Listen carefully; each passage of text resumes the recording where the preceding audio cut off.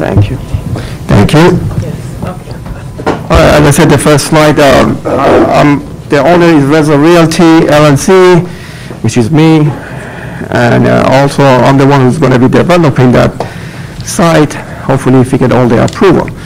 I have here with me Ms. Christy Adona. Christy, you want to introduce yourself, or should I just? I'm Christy Adana from Silverberg's Lantis. We're assisting. Just need the mic, yeah. Christy Adana from Silverberg's Lantis in Tarrytown. We're assisting Mr. Morandi with developing the concepts for this project. I've been working on this for a little bit, and I have had the opportunity to speak with Mr. Duquesne about it a little bit in the past. So we're happy to be here this evening. Douglas Cutler Architects. We're the architects behind this project, and we can speak later. And I also don't have Gail Bressler and Roger Harry, who are going to be doing the financing and putting the financing together for this project. So they're not here because they thought we don't need them. All right. Well, the concept is, let's convert this into an affordable workforce housing. It's something that the county needed, the federal government need housing, affordable housing. So we came up with this idea of converting this existing, I would call it a historic building, some people call it an eyesore, whatever you want to call it, convert it to affordable unit, housing unit. And it's going to be also, portion of it, 10% is going to be allocated for the veteran.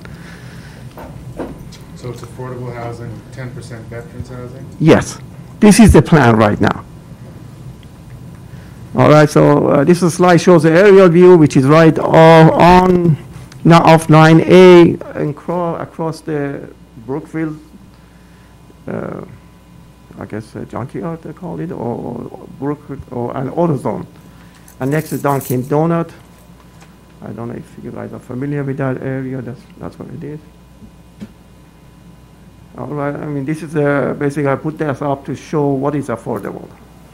According to the government, affordable if family spend no more than 30% of their income to live there. It's 30% AMI? No. Is that what you said? He said, no, 60%. 60, 60%. right, But without spending more than 30% of your gross income. right. Okay.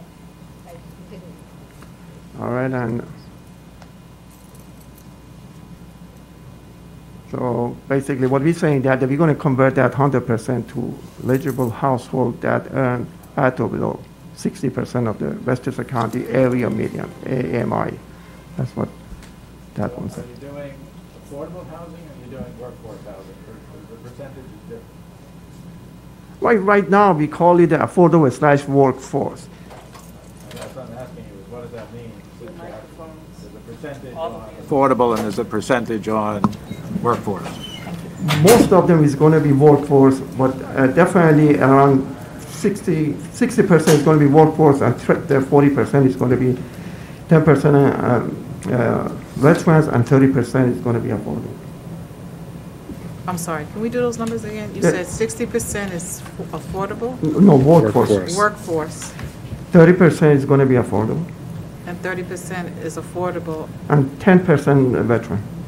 Regardless of income. Well, they got to be qualified because there is a qualification procedure they have to go through in order to be able to get that rental. Oh, so in It's a addition procedure to being that- veterans, they're also going to qualify for the affordable or the workforce.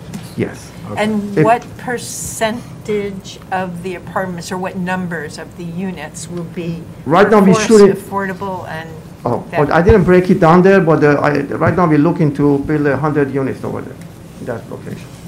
So, So it's 100 units of affordable or workforce housing. right. The combination is going to be, you can break it down, 10%, we're going to be 10 of them, 10 of the units is going to be for veterans. 60% is going to be workforce housing. which So is- it's a combination? Right. Okay. And you've been in touch with the state. Do you feel that the state would come through with the funding? Well, the first meeting, actually, believe it or not, Paul, this thing started from when I first met this gentleman from the county, what was his name, do you remember? The Well, anyhow. gentleman from the county? Yes. From the county, we had a meeting, and this idea of affordability actually came through that side. Who is the gentleman from the county? We had a meeting, but that was... Ted Lineback? Who? Ted Lineback? No, Ted No. doesn't like, but I can get the But name. From the I planning? guess for the purpose of this meeting today, you want to see if the town board would be open to pursuing this, and if we're receptive, then we could work, with you and with the county Yes. to, and the state to basically get the funding, in place. Yeah. So the problem is, the first step is, we have to say, you know what, if you could get the funding, would be open to this. And then, we would all work together to see if we can make this happen. Because I think right now, you came up with the concept, a number of years ago, and nothing happened, so, it's really not, I don't think we need to have commitments right now, but again, I do think that there's definitely a need for affordable housing and workforce housing, and, just like we've done in the past with other projects, if, the community is supportive, if the town board is supportive, we're all working together, we'll reach out to the village of Elmsford. If they're supportive, then we'll go to the state and we'll go to the county and we'll do whatever we can to make this happen. Yes, and actually the email that you sent out to Mayor of Elmsford, he was very supportive, reply back on the first time that I asked you to set up Right. this meeting. He was very supportive. But then, yeah, the idea is that, Paul, we're looking to see what we're going to get support from this group, and county is already behind it. Financing, we have Gail and Roger who worked extensively before even I came here. They broke it down to where they can get these money from, including HUD, bonds, and low-income housing tax credit. They have already that set up, but we got to see when we're going to do that. The market is changing, and so we're going to have to wait on this. And this is going to be within like walking distance of the new ShopRite, isn't it? Absolutely, it is a walking distance to Sam Club and across the ShopRite, yes. Right, so there's really an advantage to when you're looking at, affordability and the benefits from a planning standpoint. If you have affordable housing that's within walking distance of a supermarket, walking distance of, Sam's Club, in an area that's right now somewhat blighted, I think that this could be, an advantage, because this is probably like the ugliest section in the town. I mean, every time I drive there, it's depressing. So if you have quality new housing, maybe it will result in like a revitalization of that area and other quality developments, being built. That's just my own personal feeling. What It kind of- certainly has direct, certainly has direct access to 287 and 87. Is it on a bus line? Is that a Yes. bus line? Yes. Oh, that's awesome. Yeah, I mean, you have the bus line there across the street. You have a 10-minute bus line to the White Plain bus depot. And Paul, as you said, we own that place for almost 40 years. And this What- hasn't changed. This is a game changer. I'm not saying approve it, but I'm saying it is a game changer, as you said. Right. What That's going kind- to change this whole neighborhood. What kind of provision for parking are you making? Dog, We have 120 cars, and, this doesn't seem like it's, well, yeah, I guess it is working. It's on. And the advantage is that we have a change of grade, so the rear street back here is about one level up. So we can enter parking in the back, which you can see a peak over here. And then on the main road, we have access for parking here. So the traffic is sort of distributed rather than being concentrated. And then this is opposite another street, which doesn't show on the rendering. And then, So it's going to be underground parking? yes. some portion is going to be underground, the other portion is going to be first level. Right, there's a little bit that pokes out on the side, and to minimize the impact, we have lattice work with ivy growing on it, so it doesn't look institutional, and that's what I tried to do with the architecture, was to break it up so that there's this mass here, and then there's these wings, and then of course we've got a green roof. So we want to bring the living to the roof. It reduces the heat island effect. And we have solar that could pick up on some of the common area spaces, hallways, so on. Add to the grid. Everybody knows about getting green, and then we have some landscaping along the front here. We have a 5-foot setback, and even on the residential side, we try to incorporate the ivy wall to cover some of the parking. We've gotten, in this area, some major flooding. Is there, sometimes in the past when there's been new developments, the developer has improved the drainage. If this would be approved, would there be any flood, benefits in terms of addressing the flooding problem in that area, like drainage-wise? I think, well, my client is an engineer, civil engineer, and I'm sure we could put some Coltex or some underwater storage that can release. Yeah, we can, and also what we were looking, which is... You need to talk into the microphone. But what I was looking to do, also part of this drainage issue, and in general, keeping the storm from going to the wastewater treatment, and City of New York is doing that. They call it bioswale. I don't know if people are familiar with bioswale. We're going to be taking section of the sidewalk along here, maybe even past our property, and build this bioswale. What bioswale is? Every time it rains, instead of going to the catch basin, we will go here, we plant, and the water is going to percolate down there. We'll prevent it from going into the catch basin, which we know we're going to end up in a treatment plant.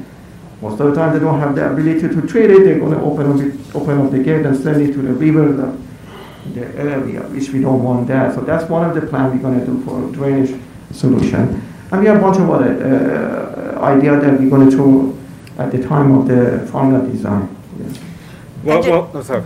I was just wondering what the cross street is that you would access the parking at the back from 9 a.m. Sure. Yeah, I don't remember off the top of my head. I know the street behind it is North Lawn Avenue, but North Lawn, okay. Yeah, but I don't know the one by Carwell. The one, that's one way to access it. Go back and try to go to North Lawn Avenue. I don't want to call it. Right across Sound Club, that is street. This represents the Dunkin' Donuts here, just as an orientation, but that's on the north side. Okay.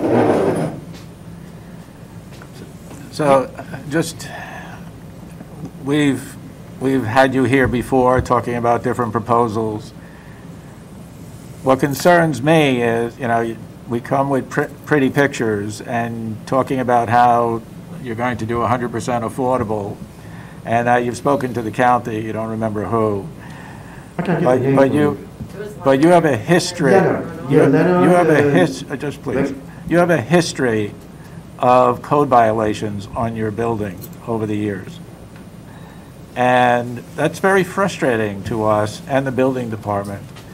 And so when people say it's, run down, you've done conversions of residential to commercial to residential and vice versa without permits, I would like to be sure that this is actually going to be an affordable housing project and doesn't get built, you don't get the money to finance affordable housing, and you basically get a windfall on having violated our code for many years.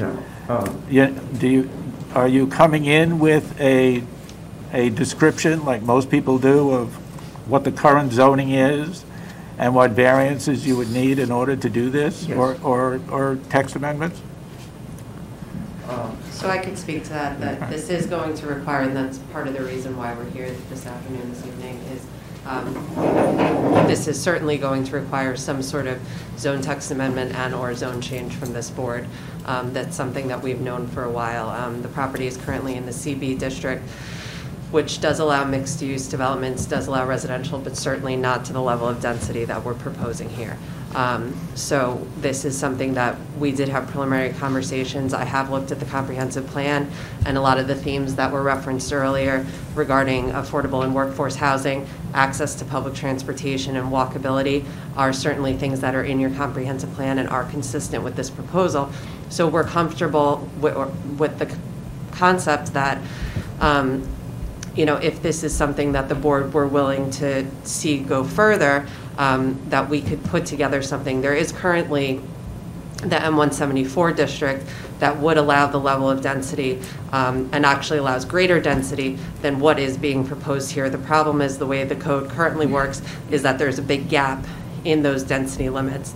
So we wouldn't really need to go to M174, but if you went to the one that was lower than that, and perhaps Gary could speak to that, but then it wouldn't accommodate it. So we could either try to work in the 174 zone, in which case we would need a zone change to that zone.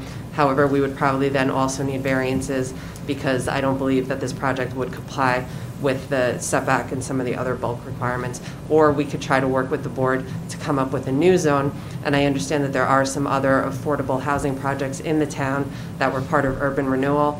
And so there may be some way to kind of create a zone that can accommodate a bunch of different properties that may tie up some loose ends for the town. In the past, when we've been dealing with housing, sometimes, we'll have a developer come in here or a property owner, and then they flip the property after they get the approvals, they sell the property. Are you planning to be the developer, or are you looking at the possibility of selling, and then having somebody else, build it? No, Paul, as I said on the top, at the beginning, I said I'm going to be the engineer and owner and the developer right there. It says the engineer, developer. I'm going to be developing it. Right. Paul, just I threw this out there. It's not beneficial for me to go affordable. Yeah. I just want to throw this out there.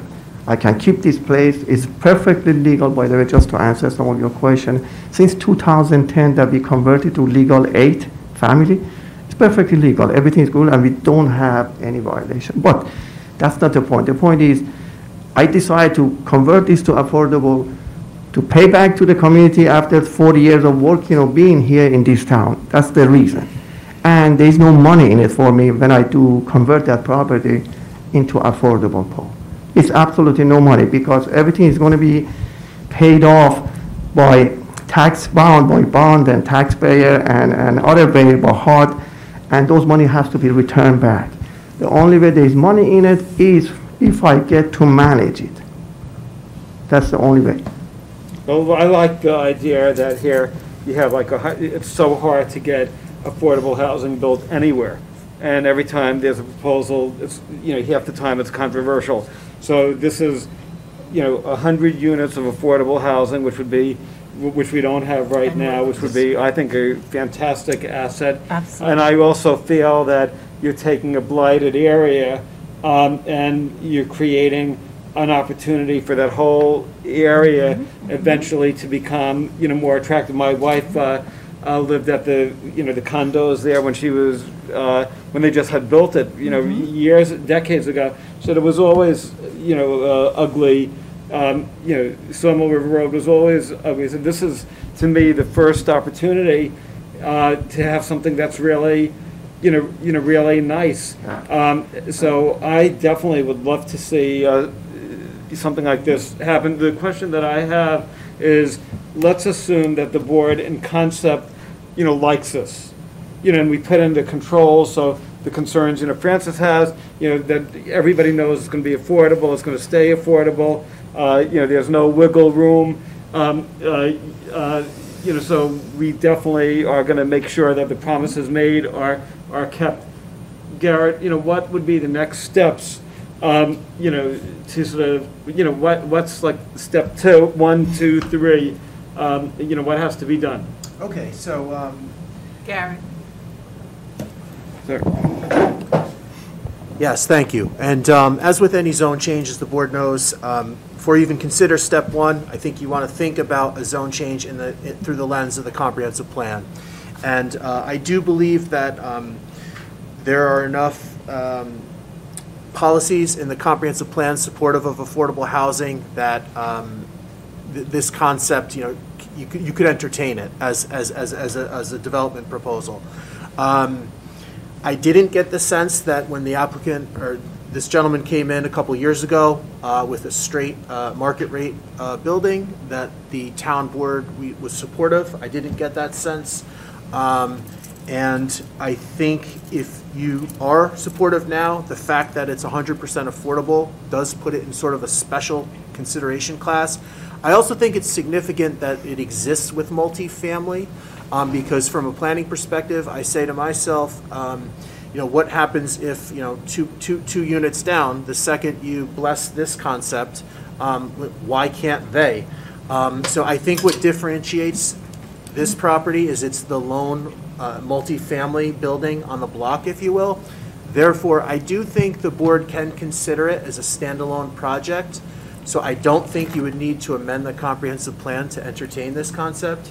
I don't think it would be spot zoning for the reasons stated, that you have multifamily, you're introducing affordable housing, which is needed. It's in a walkable area, becoming more walkable with mass transit options. So I do think it's consistent in concept with the comp plan. I don't think you would need to amend the comp plan.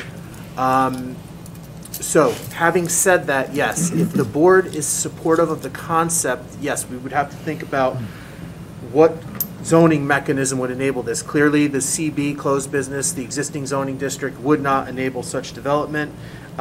If the board felt that there has been, like with West Hab, the board did rezone a less than half-acre parcel to M174, did it under a condition negative declaration, which said, despite the fact that the M174 would allow, 100 units or something on that order on that site, the board felt comfortable with 28 units on the West Hab site, so you did a condition negative dec in that instance, and that's how the town board rezoned the site at that time.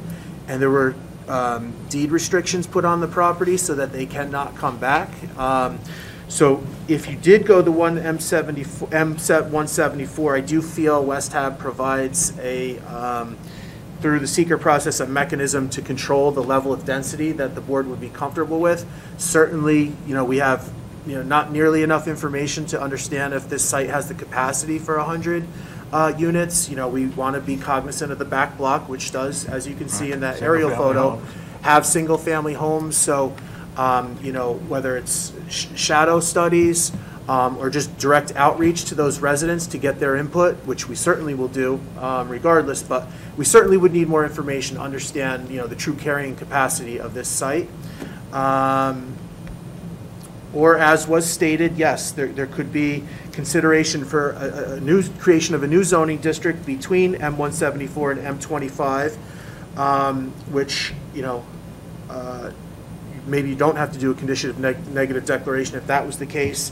The reference to the urban renewal is the Manhattan Avenue multifamily affordable buildings. They are presently zoned urban renewal. We have thought about a potential rezoning, kind of run into the same concept there. If to eliminate the urban renewal zoning district on Manhattan Avenue for the multifamily buildings, M174, if you went to that zone, those are big sites. That could allow 1,000 units on that site. Might not make sense unless you conditioned negative declaration process.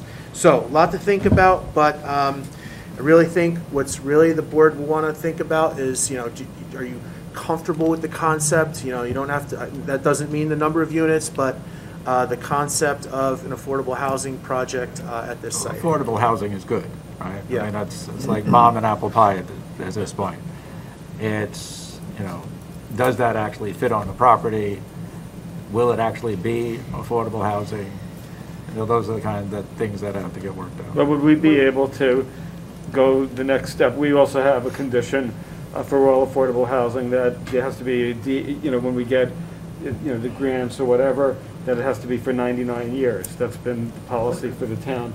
So it can't be affordable for like 20 years and then go market, because we really want to keep it affordable. Right. But I'm saying, would we be able to, is there sort of like a consensus that the concept merits going to the next step? And, we could then ask Garrett to work with you and then we could start moving this, this along. Because, again, I think it's, like you said. I'm just hearing this for the first time, sitting down today. Right. Do we have any paperwork or anything documented that we could? No, I'm saying maybe what we could do is if the board. If you're asking, are we in favor of affordable housing, I think the answer is yes. Right, think but we're all- maybe what we could do is, if you know that in concept, we basically are favorably inclined, then, you could then, start spending some money and coming up with a more detailed proposal, and then we could then start the serious review process. You just didn't want to throw money into something if the board would say, we're rejecting it before we even have a discussion. You're absolutely right, Paul, and we did spend quite a few dollars here to get even to this point, and I'm willing to go that route.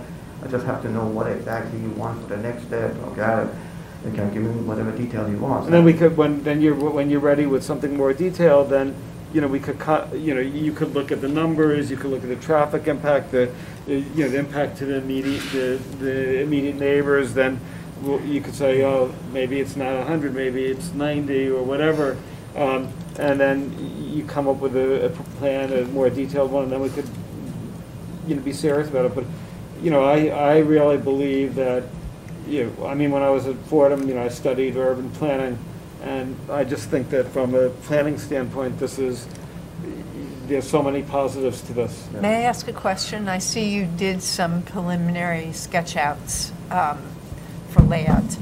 What size units are these? 1, 2, 3, a mixture of? I have the number here.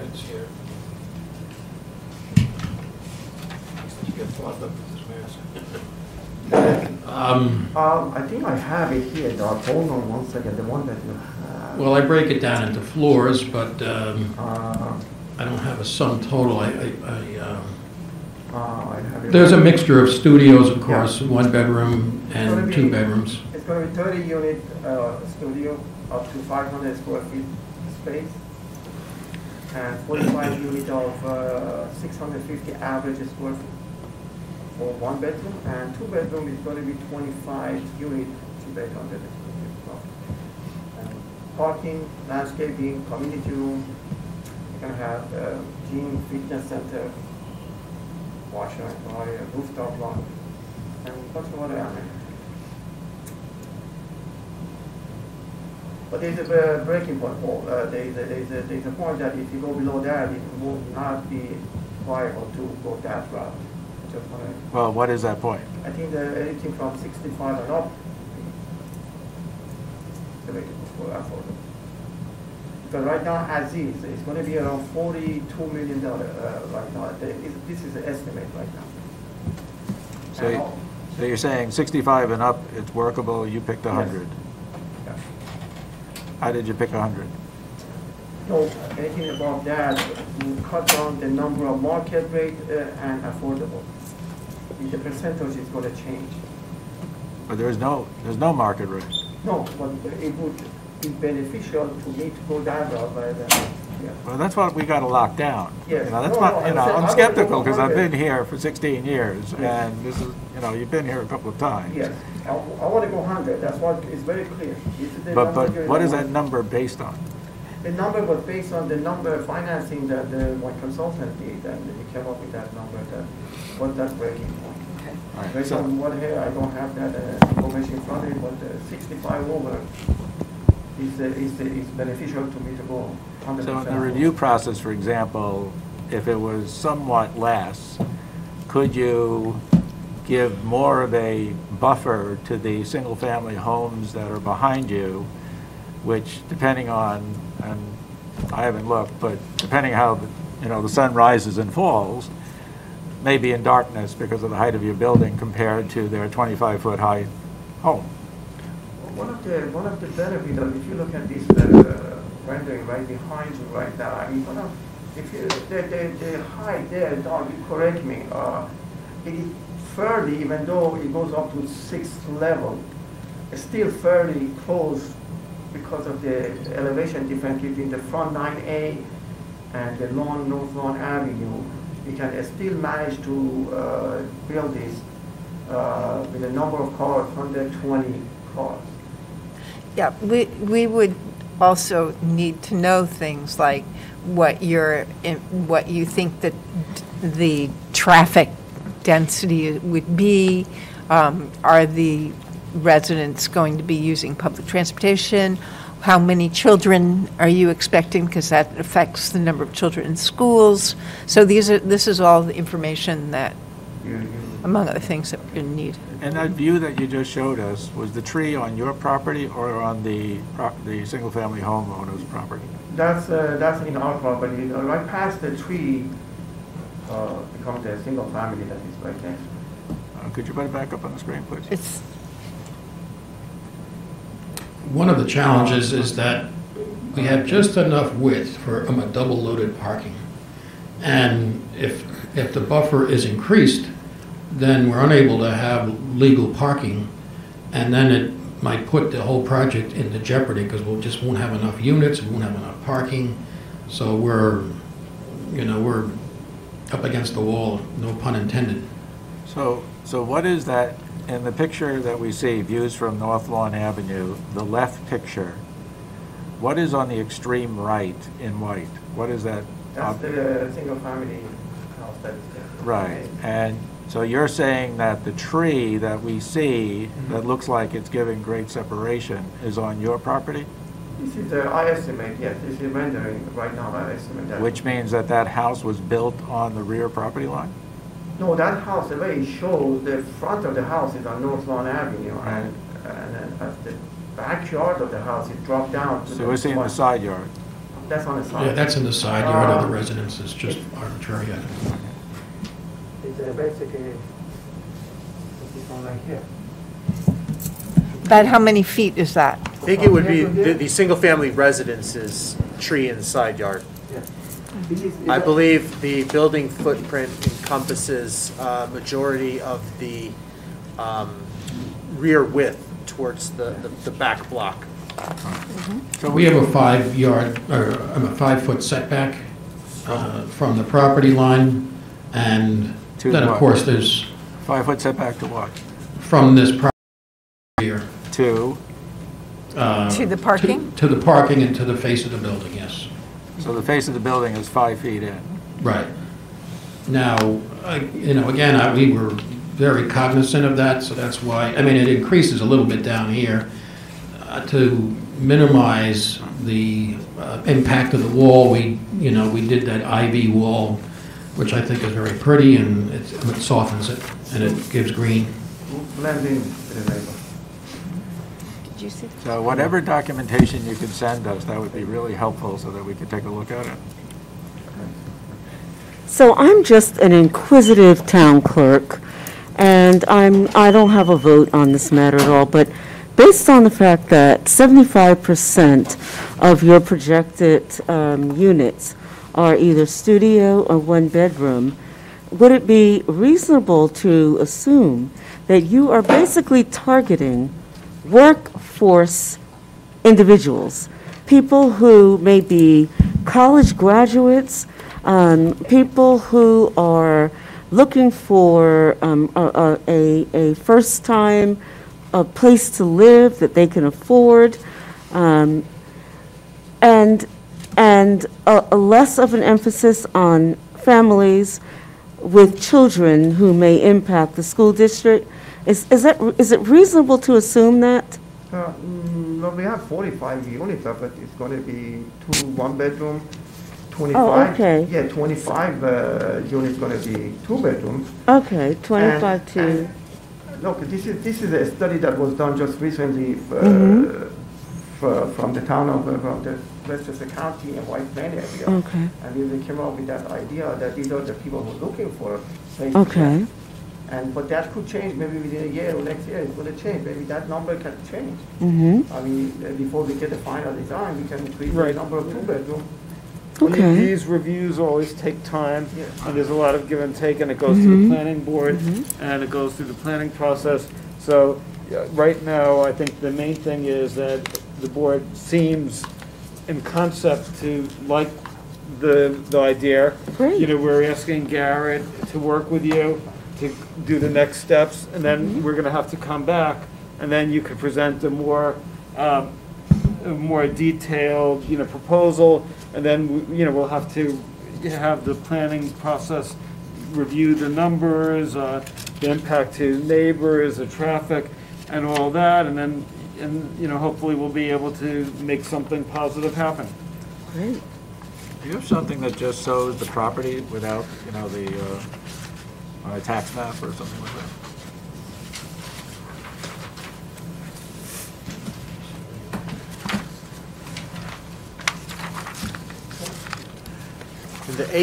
Drawing A2 looks like it has the property line in dotted hatch.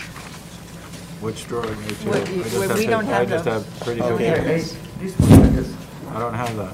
Yeah, A2? No, we don't have I those see copies. A2 of that. here. have I The saw only it on thing the that Do you we- have more The only thing that we copies? have is that Riza Morandi, new affordable workforce development at 172. Right. So no, that's all we have. No, that's the part of the that's, presentation. yeah, we don't have anything We to have review, nothing nothing given to, to us yeah, in this advance, is, so we would be I can prepared. make a copy of it. Yeah, this Send it floor to me, plan, guys. which is great. There's a ramp that goes down into the first level of parking. That's It's from half that. a level, if you want to call it the street level, is actually just a half a I'm level. going to the park. And then we go down another full level for subterranean. So the building is up in the air, say about 6-7 feet, which gives privacy to the units. You don't want the people on the street looking into your unit. So it's up, you know, it's like a brownstone where you elevate your the main living floor. Great, so thank you. Thank you. Did any of these flood in any of the recent storms? Did- No, okay, again, these are going based on the history of Are every these that for us to property. keep, or? You can keep that. Thank Sandy came up to the middle of 9A, did not even get to the first floor, If you want to which is keep why we are I'd right give them on to the you. sidewalk. Did not get there. Yeah. And we did a survey of the property. I'm sorry, it got to the sidewalk, but it didn't get No, to it didn't get to the side, it Didn't got get to to the center lane of the Route 9A. That's the highest it got. Which across the street, we also got flooded, but we didn't put. We got the zone, flood zone map, and that was something when we get the right time. Well, all of this will be studied, because it's going to be an extensive Yes. secret process. Yeah. Okay, thank you very much. All right. Thank you. Would you like to keep these? Thank you. Thank you.